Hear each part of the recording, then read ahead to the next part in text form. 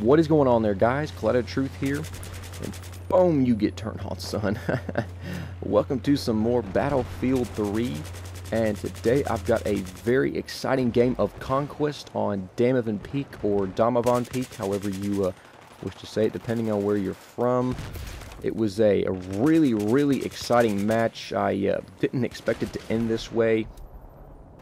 I was using this gameplay to kind of record for the Russian versus U.S. Weapons Episode 2, the Engineer class, because I am using the AKS-74U. Got suppressor, PK holographic scope, and foregrip on it. And I think I got the Rex as my sidearm. I actually didn't even mean to. I meant to have the G18, but for some reason I had the Rex at the moment. But that's what I was using this for. But this gameplay was so good that I thought I would go ahead and post it anyway, because as you can see right now, we're triple capped. We've got no flags. Our tickets are dropping incredibly fast. It's almost like a ticket a second. Maybe it's like 1.5 seconds that every time you lose a ticket if you're triple capped or all capped. So it was looking pretty gloomy for us. I kind of thought everyone on our team was gonna grab a sniper rifle, just sit back in our spawn, go find a tower or hill, and just snipe and try to get some kills. And I don't know. It really bugs me when guys do that, because generally it's me, and if I'm playing with some of you guys out there, you all as well, kind of our squad is the only ones pushing forward to take objectives and actually try to win the game. And sorry if my voice sounds a bit weird. I've got like this this dry part of my throat. I think it's starting to kind of become inflamed, so hopefully it doesn't get any worse. But it is bugging me a little bit, so if I kind of stop talking for a second or so, it's just because I've kind of, it's really dry, and kind of the saliva helps, I don't know, loosen up a little, makes it feel a bit better, and also my nose is starting to drain, which is just a pain, but whatever, you gotta deal with it. You just can't complain. So we're gonna push on with this. Alright, so our team has taken the Charlie flag, and we're gonna move up towards Bravo, making sure we do this kind of as a team. You don't want to run, don't want to be the Lone Ranger here and just try to be the hero and go capping a lot of stuff, because generally if you do it by yourself and you have no backup in Battlefield, that's usually not a good thing, even if you are an exceptional player. Basically, I wouldn't do that unless you are kind of one of the best. So, and I am by no means a really good player. There's a few guys out there that play Battlefield that could get away with it, but it's always good to have backup, especially if you are moving through tight corners. Always let the other guys go ahead of the assault, so the assault can take them out and revive the dead allies back up, so you can keep more of your team alive. Alright, so taking this Bravo flag, although we do have a tank here, which is a bit of a nuisance, and thankfully during this round, our tank, I don't think it dies too much. I think it comes close to it, but I try to keep the tank alive. I repair it basically from 0 to full health like once or twice, and it really does help at our team, and especially on this map when the tank is the most threatening vehicle. It's good to keep it alive, as opposed to other maps where generally like your helicopters and that's really about it. Not many vehicles are more powerful than a helicopter, but on this map, Damavand Peak, the tank is probably the most important part of your team to keep intact, even if you maybe have lost a few infantry guys on one section of the map. I wouldn't really worry about reviving them or anything like that. Just kind of keep your tank alive, because your tank is a huge threat to an enemy team, and can also basically provide a lot of cover and protection for your teammates. Excuse me, my voice just like gave out right there. Alright, so the enemy did take Bravo. Our team has come back to cap it, and I think we're down like 100 tickets or something right now. I mean, it's pretty ridiculous. By no means should we have won this match. I mean, we had all odds against us. They were pushing us back to our spawn. I don't know if the best players on their team got bored and left or something, but it was just kind of weird.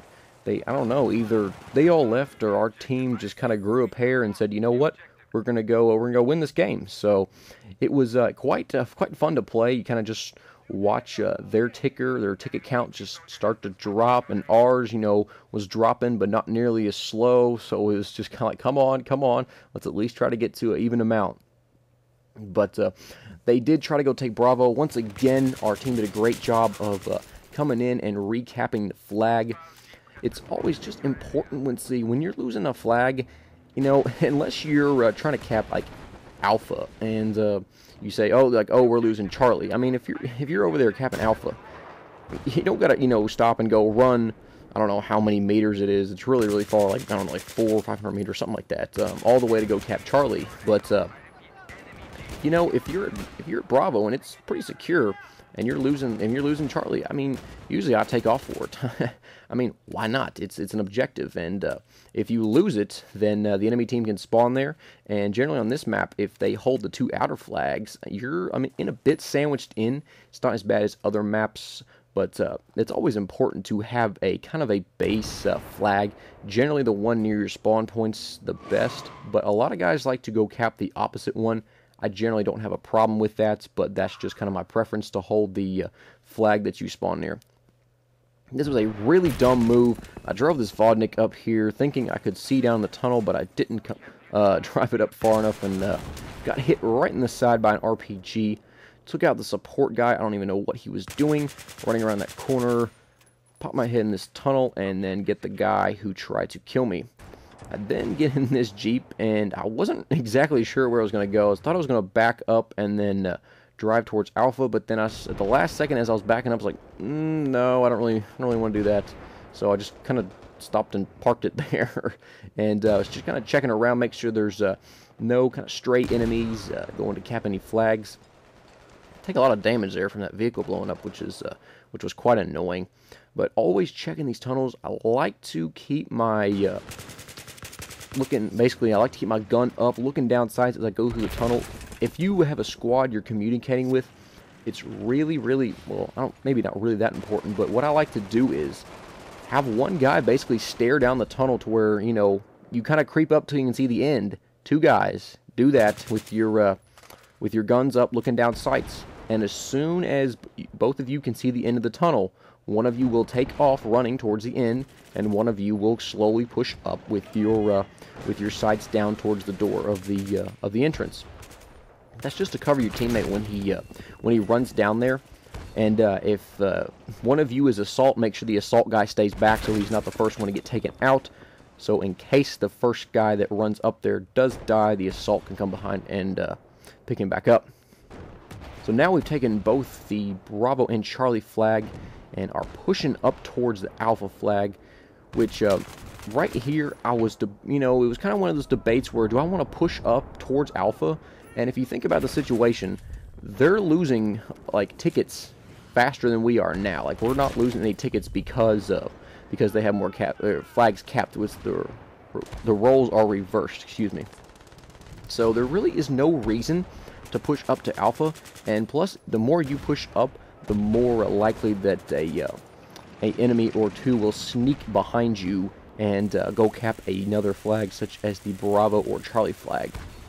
Right here, this tank was almost dead, so I'm going to come back and repair it and bring him back to full health, which is a huge help because he kind of keeps the enemy vehicles out of the tunnel entrance, and provides a kind of a huge kind of threat and roadblock for any infantry coming through there. They usually got to deal with the tank unless they're kind of pretty smart and use the tunnels. But generally, I like to keep the infantry in the tunnels and the vehicles towards the middle.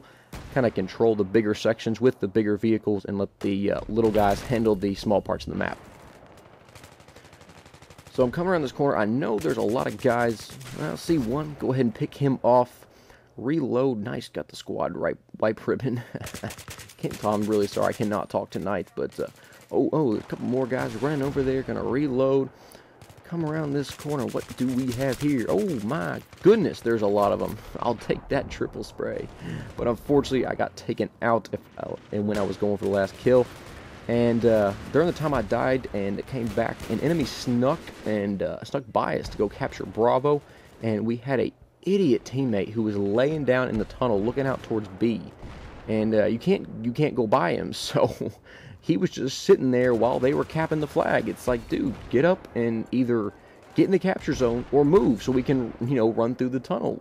But he didn't. He was stupid, so we all had to run around to go capture B. And at this point of the game, it's pretty close. I think they're about double our ticket count, but we've just neutralized the Bravo flag, so now no one will be losing tickets because we all have an equal number of flags until just now we captured Bravo. Now their ticket count will be dropping because we have more flags capped than they do. This point of the game, I was just kind of like, oh, it's definitely possible. It is definitely possible. Earlier on, I was a bit skeptical. I thought, well, maybe they were going to go take the scout chopper around and go cap a flag, which is a very good tactic to use. Just be careful, though. I really wouldn't recommend landing the chopper on the ground, since scout helicopters are pretty vulnerable to fire. Like even small arms firepower, they don't have much protection. It's a pretty open cockpits. You can see through it, and any kind of guns will do a lot of damage to them. It's good to just jump out and basically just land and then have a chopper pilot circle around while a few infantry cap the point. But now, after I died that last time and spawned in, we have got 2 flags and have neutralized the third. The enemy has no flags at all, and their ticket count is dropping really fast. And for the first time this game, we have taken the lead when it matters most. And finally, we pull off the win. I could not believe it. It was a really exciting game. I played with some of you guys out there that watch my videos, and it was a lot of fun. I hope you all enjoyed, and didn't do a bad job. Didn't have a great game, but didn't do a bad job either. So I got a nice little message here after the game was over that I thought should deserve a response. But yeah, it was quite fun, and hopefully I'll get a lot more good footage for episode 2 of the Russian versus American weapons. I've gotten some so far, and actually I hadn't even planned on posting this this gameplay today, but when I got it, I was like, oh my goodness, this is amazing. So I had to put it up, but I might try to post some vehicle footage. I know I kind of don't really like to use vehicles that much. I'm not a huge vehicles guy, but I might do some tank footage in the future. So I hope you all enjoy, and I will talk to you next time. Bye.